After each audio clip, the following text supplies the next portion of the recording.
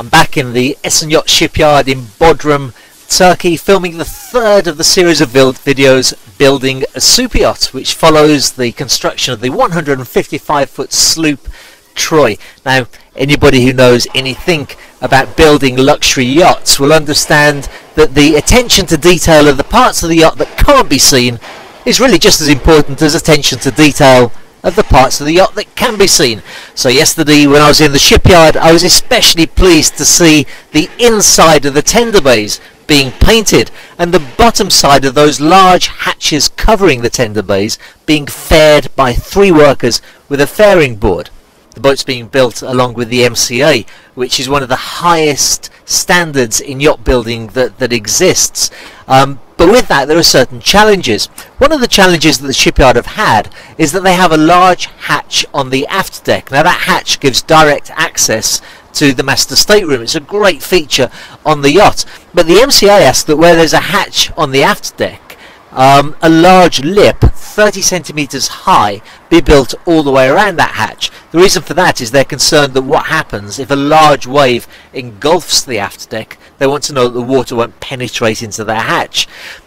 A 30 centimeter high lip would work very, very well, of course, but it would look terrible. So the Yacht designers and engineering team gave that some thought, and they worked along with the MCA to get approval to go down 30 centimeters instead of up 30 centimeters. Now, what does that mean? It meant that they built a very good sized drainage system down 30 centimeters all the way around the outside of that hatch, so that if a large wave does go over the aft deck, it would simply go into the drainage system and drain away very quickly. Now, that drain will be covered with some teak lattice work, so it will look great along with the rest of the teak on the yacht. It'll look fantastic and it'll serve the purpose very, very well. Now, I don't know if it's deliberate, but the finished cabinetry seems to be installed from the front area of the yacht moving aft. So I've seen the crew cabins in the bow area completely finished. Cabinetry is installed, reading lights have been fitted, even the televisions work in the crew quarters. The guest cabins, when you move a little bit further aft, now they're still empty, but they're ready for the cabinetry to be fitted. That is to say, the wiring's been done, the plumbing's been done, it's all ready for furniture to be installed. And then in the master stateroom, there's still a fair amount of work to be done. Now, this is the largest cabin on the yacht, of course. It takes up the entire beam of the vessel, and here wires have been fitted to the inside of the hull to start to fit the insulation and to prepare the area for what's called a floating floor system, which gives greater comfort to the owner and his guests on board.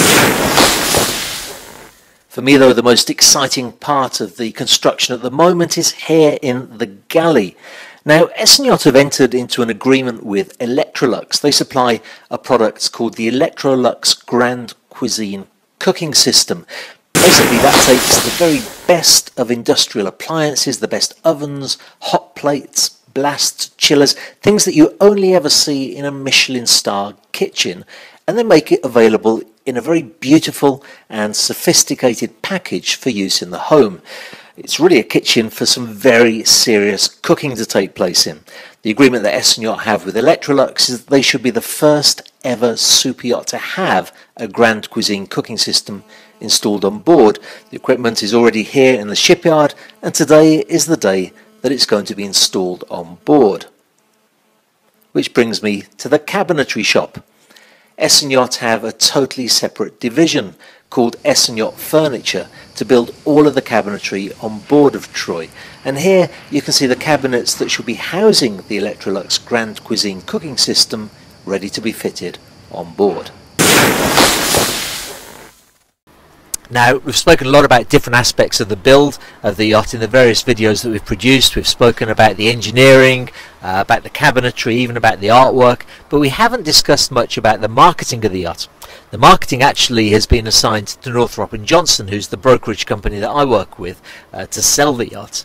And we do various things online, in print, and boat shows, for example, to promote Troy as a yacht for sale. But something that Yacht have done, which I really like, is producing an app for the Troy yacht.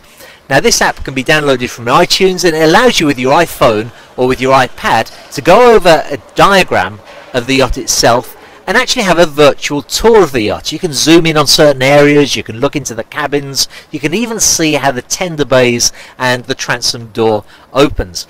Now in the description to this video below I've put a link where you can download the drawing and also a link to iTunes so that you can download the app for free. Do have a try at that, and if you enjoy just being updated about the yachting world from a reliable, on the spot, finger on the pulse source, then don't forget to subscribe to my channel.